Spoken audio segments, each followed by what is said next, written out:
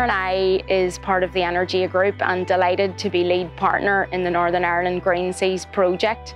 The funding that has been awarded from the Department of Transport and Innovate UK has provided an incredible opportunity for Northern Ireland and has really built key partnerships whose innovation are going to bring the solutions required to power zero-emission vessels with renewable electricity.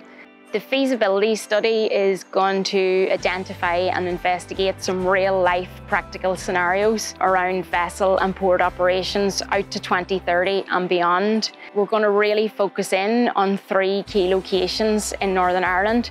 We're going to look at the Belfast Harbour, Bangor Marina and Rathlin Island and really consider what is the optimal decarbonised strategies at these 3 locations.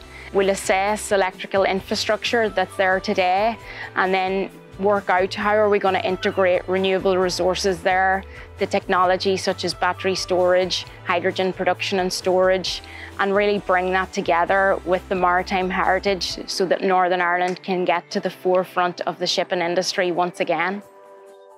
We now have almost 50% of electricity coming from renewable sources here in Northern Ireland, and NIE networks played a key role in enabling that. The big opportunity we have now is to use that clean, indigenous energy to replace imported fossil fuels in areas such as transport, including maritime transport.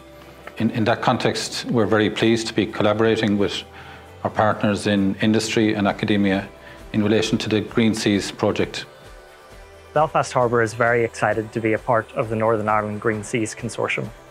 Belfast has a rich maritime history and an exciting future in maritime innovation. Belfast Harbour is home to more than 700 businesses and 27,000 people work in the harbour estate every day. This study will help identify ways to reduce maritime emissions and to decarbonise the maritime sector here in the region.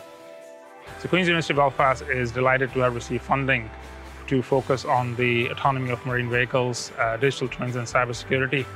We'll be taking a leading role in the energy scheduling between vessels, renewable energy resources, technologies such as battery storage and hydrogen production, which will fulfill the demand and operation of the maritime sector. We would like to highly commend the Department of Transport and Innovate UK for all the support they have given to Northern Ireland and the rest of the UK.